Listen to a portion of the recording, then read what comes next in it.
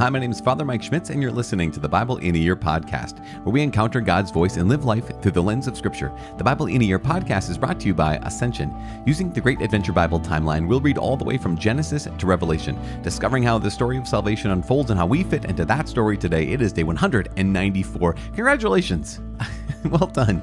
Keep on moving. We are reading from Isaiah chapters 5 and 6, Tobit chapters 5 and 6. We're also reading through Proverbs chapter 10, verses 1 through 4. So just a short reading from Proverbs, but we do have those two other chapters in both Isaiah and Tobit. As always, the Bible translation that I'm reading from is the Revised Standard Version, Second Catholic Edition. I'm using the Great Adventure Bible from Ascension. If you want to download your own Bible in a Year reading plan, you can visit ascensionpress.com/Bible in a Year. You can also subscribe to this podcast by clicking on subscribe. You receive daily episodes and daily updates every day, because that's what happens when they're every day. As I said, it's Isaiah 5 and 6 today, which is just 5 and 6. Both are remarkable for many reasons, but in 5 we have this poem as a literary masterpiece that also Jesus will ultimately kind of use as another one of his parables. And in chapter 6 we have this, the call basically of Isaiah to be the prophet that he had become. And not just the call, but also the capability that God gave him, the ability to be able to be this person to speak to the people of Israel, to the Jewish people, to the people of the kingdom of Judah. Also, Tobit 5 and 6 moving along with his story and with Sarah's story, who was introduced yesterday. Anyways, as I said, it is day 194. We're reading Isaiah chapter 5 and 6, Tobit 5 and 6, and Proverbs 10, verses 1 through 4. The book of the prophet Isaiah, chapter 5, the parable of the vineyard. Let me sing for my beloved a love song concerning his vineyard. My beloved had a vineyard on a very fertile hill. He dug it and cleared it of stones and planted it with choice vines. He built a watchtower in the midst of it and hewed out a wine vat in it. And he looked for it to yield grapes, but it yielded wild grapes. And now, O inhabitants of Jerusalem and men of Judah, judge, I beg you, between me and my vineyard. What more was there to do for my vineyard that I have not done in it? When I looked for it to yield grapes, why did it yield wild grapes? And now I will tell you what I will do to my vineyard. I will remove its hedge, and it shall be devoured. I will break down its wall, and it shall be trampled down. I will make it a waste. It shall not be pruned or hoed, and briars and thorns shall grow up. I will also command the clouds that they rain no rain upon it. For the vineyard of the Lord of hosts is the house of Israel, and the men of Judah are his pleasant planting. And he looked for justice, but behold, bloodshed, for righteousness, but behold, a cry. Woe to those who join house to house, who add field to field, until there is no more room, and you are made to dwell alone in the midst of the land. The Lord of hosts has sworn in my hearing, surely many houses shall be desolate, large and beautiful houses without inhabitant. For 10 acres of vineyard shall yield but 1 bath, and a homer of seed shall yield but an ephah. Woe to those who rise early in the morning, that they may run after strong drink, who linger late into the evening, till wine inflames them. They have lyre and harp, timbrel and flute and wine at their feasts, but they do not regard the deeds of the Lord, or see the work of his hands. Therefore, my people will go into exile for want of knowledge. Their honored men are dying of hunger, and their multitude is parched with thirst. Therefore, Sheol has enlarged its appetite and opened its mouth beyond measure, and the nobility of Jerusalem and her multitude go down, her throng and he who exults in her.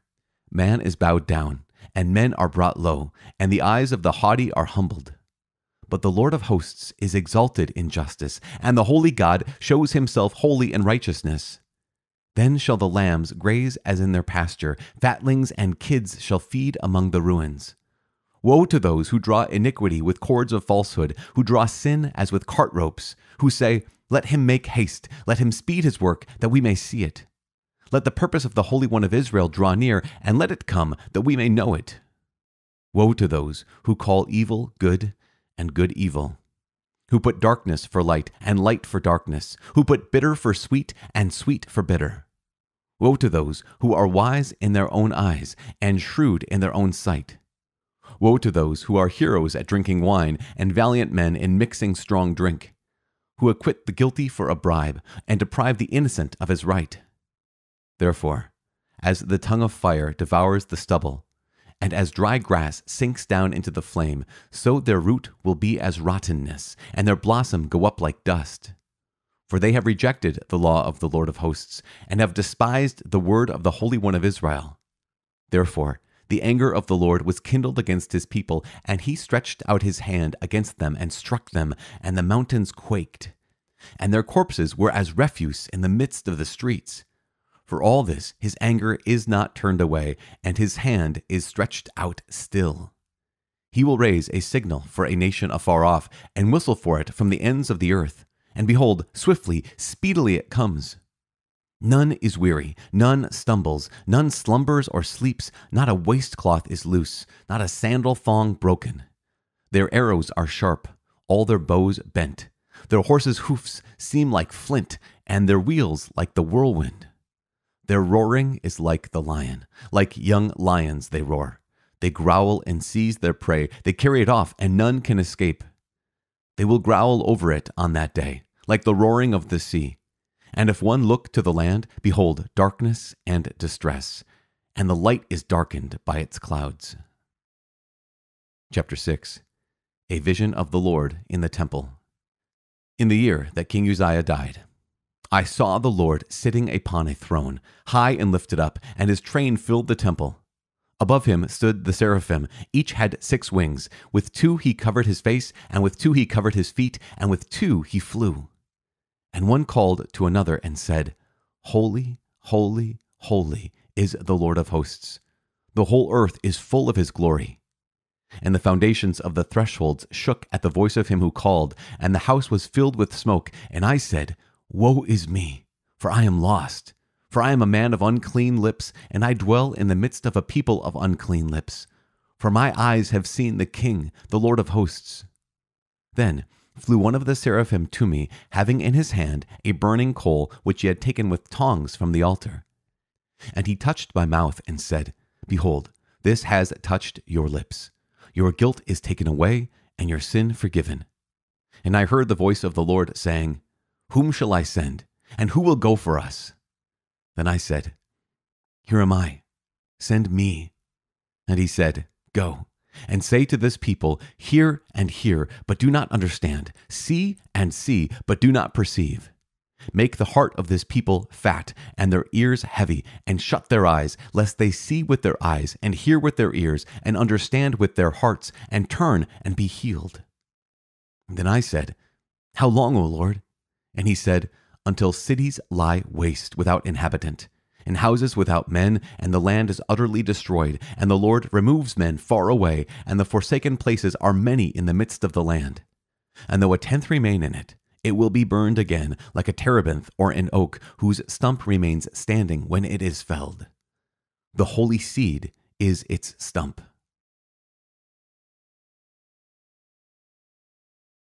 The book of Tobit, chapter 5. The angel Raphael. Then Tobias answered him, Father, I will do everything that you have commanded me, but how can I obtain the money when I do not know the man? Then Tobit gave him the receipt and said to him, Find a man to go with you, and I will pay him wages as long as I live, and go and get the money. So he went to look for a man, and he found Raphael, who was an angel, but Tobias did not know it. Tobias said to him, Can you go with me to Rages in Media? Are you acquainted with that region? The angel replied, I will go with you. I am familiar with the way, and I have stayed with our brother Gabael. Then Tobias said to him, Wait for me, and I shall tell my father. And he said to him, Go, and do not delay. So he went in and said to his father, I have found someone to go with me.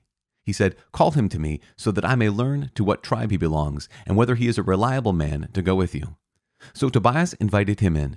He entered, and they greeted each other. Then Tobit said to him, My brother, to what tribe and family do you belong? Tell me. But he answered, Are you looking for a tribe and a family, or for a man whom you will pay to go with your son? And Tobit said to him, I should like to know, my brother, your people and your name. He replied, I am Azarias, the son of the great Ananias, one of your relatives. Then Tobit said to him, You are welcome, my brother. Do not be angry with me because I tried to learn your tribe and family. You are a relative of mine, of a good and noble lineage. For I used to know Ananias and Jathan, the sons of the great Shemaiah, when we went together to Jerusalem to worship and offered the firstborn of our flocks and the tithes of our produce. They did not go astray in the error of our brethren. My brother, you come of good stock. But tell me, what wages am I to pay you? A drachma a day, and expenses for yourself as for my son? And besides, I will add to your wages if you both return safe and sound. So they agreed to these terms. Then he said to Tobias, Get ready for the journey, and good success to you both. So his son made the preparations for the journey, and his father said to him, Go with this man. God who dwells in heaven will prosper your way, and may his angel attend you. So they both went out and departed, and the young man's dog was with them. But Anna his mother began to weep, and said to Tobit, Why have you sent our child away? Is he not the staff of our hands as he goes in and out before us? Do not add money to money, but consider it rubbish as compared to our child. For the life that is given to us by the Lord is enough for us. And Tobit said to her, Do not worry, my sister. He will return safe and sound, and your eyes will see him. For a good angel will go with him. His journey will be successful, and he will come back safe and sound. So she stopped weeping. Chapter 6. A Miraculous Fish. Now as they proceeded on their way, they came at evening to the Tigris River and camped there.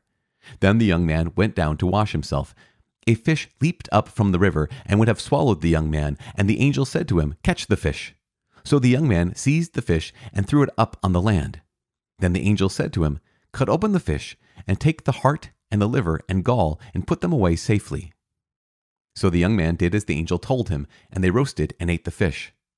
And they both continued on their way until they came near to Ecbatana. Then the young man said to the angel, Brother Azarias, of what use is the liver and heart and gall of the fish?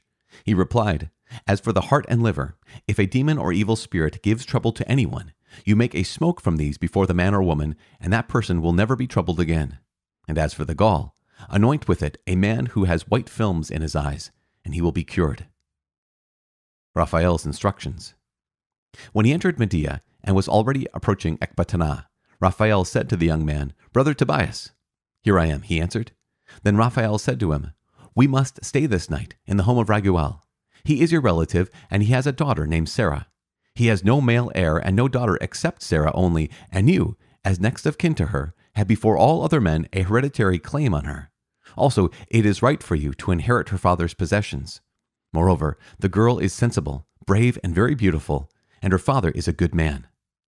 Then the young man said to the angel, Brother Azarias, I have heard that the girl has been given to 7 husbands, and that each died in the bridal chamber. Now I am the only son my father has, and I am afraid that if I go in, I will die as those before me did. For a demon is in love with her, and he harms no one except those who approach her. So now I fear that I may die, and bring the lives of my father and mother to the grave in sorrow on my account. And they have no other son to bury them. But the angel said to him, Do you not remember the words with which your father commanded you to take a wife from among your own people?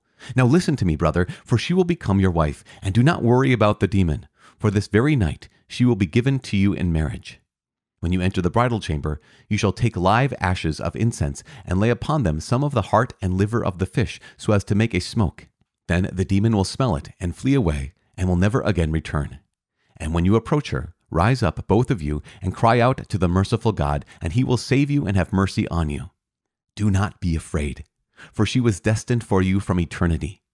You will save her, and she will go with you, and I suppose that you will have children by her. When Tobias heard these things, he fell in love with her and yearned deeply for her.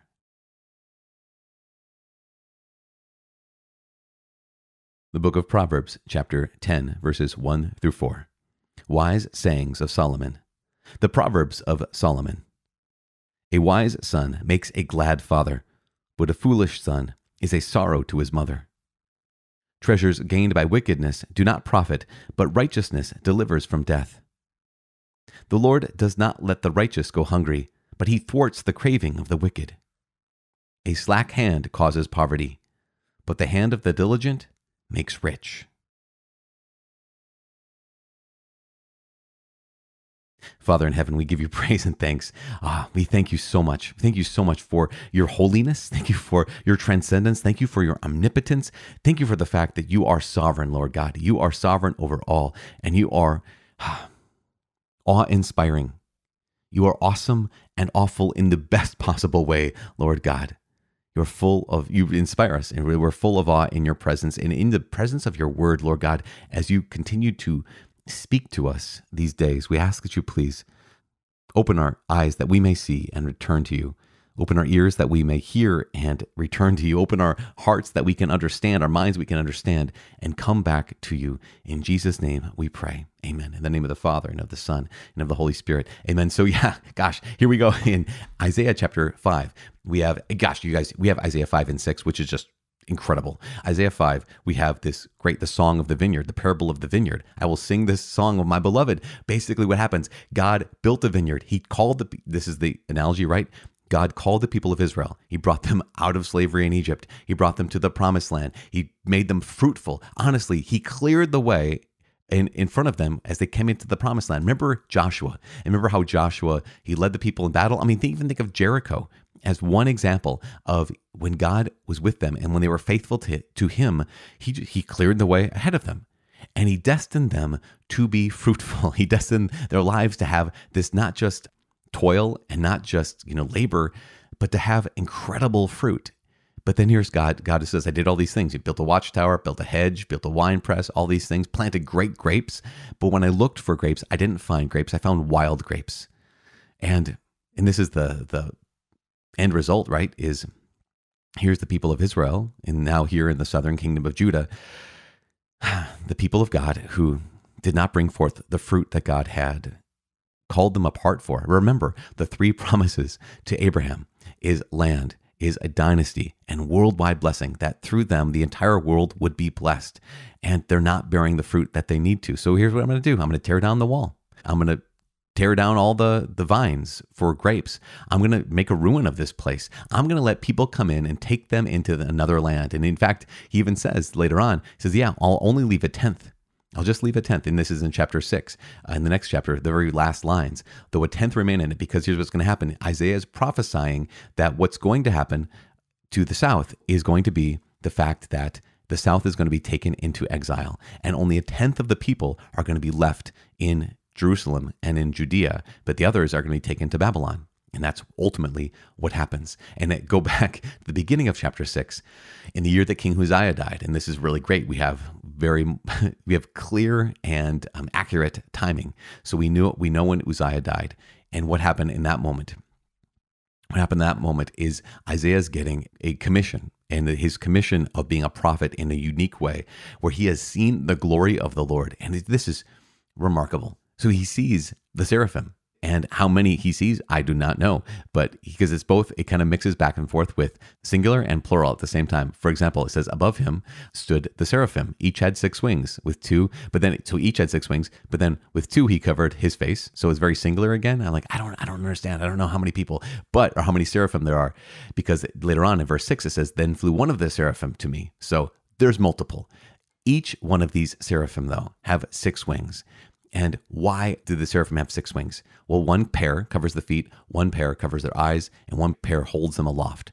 And this is, you guys, the symbolism of this is just remarkable. Here is one aspect of the symbolism. The seraphim, their feet are covered. Why? Because they're in a holy place. And their feet the feet of the angels of God are not worthy to stand upon, to be exposed to the Lord God. They cover their eyes. Why? Because here is the Lord God who is so holy that not even the angels of God can look upon him and survive. So they cover their feet, they cover their eyes, and the other pair of wings, they hover aloft. And what do they cry out? They cry out, holy, holy, holy is the Lord of hosts. The whole earth is full of his glory. If you are Catholic, you know these words. You know that we call it the Sanctus, or the holy, holy, holy, because we say these words, we pray these words on a regular basis. When we're about to enter into the holiest moment of our entire lives, the holiest moment of the Mass, when the Eucharist, when the bread and wine become the body and blood of Jesus, and we're brought into the presence of Jesus. Now think about this. This is incredible. It says, when Isaiah experiences this, he says, I say, woe is me, for I am lost. And this is the experience of actually coming into contact with the true and living God. It's not just kind of one of those, oh, neat, or, oh yeah, I belong here. And it's not even just like, hey, wow. It's no, whoa, woe is me. Because I don't know how many of us have ever really encountered the reality of God. where we get to the place where we see the truth, that here is God himself, who is so good, who is so beautiful, who is love itself, who is holy. And in stark contrast, we realize the truth about ourselves, that we are made to be good, we are made to be beautiful, we are made to be wise, we're made to be holy, but we fall short all the time. It's like remember when Jesus got into Simon Peter's boat and have this big catch of fish, and Peter realizes, he falls to his knees and he says, "Depart from me, Lord, I'm a sinful man." And Jesus lifts him up essentially and says, from now on, you'll be catching men. Like, this is a big moment where here we realize our lack, we realize our need, we realize his goodness, and yet God doesn't run away from us. He calls us near to himself, and this is what happens to Isaiah. Isaiah sees this reality of God's presence, the reality of God's goodness, his holiness. Woe is me, I'm lost, for I'm a man of unclean lips, and I dwell in the midst of a people of unclean lips, and yet my eyes have seen the King, the Lord of hosts. This is God's call to Isaiah, and he realizes, I'm going to go preach to a bunch of people who are a mess. They are a mess, and I'm a mess. And again, let's go back to the moment of the Mass, M-A-S-S, not E-M-E-S-S, the Mass. And we say, holy, holy, holy. And we then in that moment, if you're not Catholic, what we do is in the Catholic Mass, we fall to our knees in that moment. We say, holy, holy, holy, and we have this whole prayer, and we fall to our knees. And what happens to Isaiah? Well, an angel takes some tongs, and he goes over to the altar, and he takes a coal from the altar, and he touches Isaiah on the mouth with it. And he says, "Behold, this has touched your lips. Your guilt is taken away and your sin forgiven." That's the early church fathers. Now, this is the crazy thing. In the early church, like the first couple centuries of Christianity, the early church fathers saw this as a type, as a foreshadowing of what happens in the Mass, is that we say, holy, holy, holy, fall to our knees. And then what happens is the burning coal of the Eucharist, right? The burning coal of the Eucharist, the flame of God's very presence is taken from the altar and placed in our mouth, placed on our lips. And we experience this transformation by the very fact that we get to come into contact with the Lord God himself. It's just incredible, incredible. And then then God asked the question, who will go for me? Who will go for us? Whom shall I send? And Isaiah says, "Here I am, send me." And he says, okay, go and say to this people, et cetera, et cetera. At the end of the Mass, what happens? At the end of every Mass, the priest says, okay, go in peace, glorifying the Lord by your life. Basically, yes, you've come into God's presence. Holy, holy, holy. You've fallen to your knees. That burning ember, burning coal of the Eucharist has touched your mouth and filled you and transformed you. And now go and declare Jesus to the nations. This is just, blows my mind. It's amazing. It's incredible. And just next time you go to Mass, realize this is the reality. For Isaiah, it was a type. It was real, but it was a type. For all of us, it is the fulfillment of this. And what a gift. What a gift to not only hear God's word proclaimed and declared like this, but also to be able to participate in a unique way every time we go to Mass. Also, the book of Tobit, hopefully that made sense yesterday about the Deuterocanonicals. And so incredible, we have this Archangel Raphael, who is leading Tobias to find his wife, and Sarah. These worlds are colliding with the life of Tobit, who had been praying for death, the life of Sarah, who'd been praying for death, and now here, through the Lord's action, God is bringing their stories together, and we're going to find out what happens with them tomorrow. So keep praying for each other. I am praying for you. Please pray for me. My name is Father Mike. I cannot wait to see you tomorrow. God bless.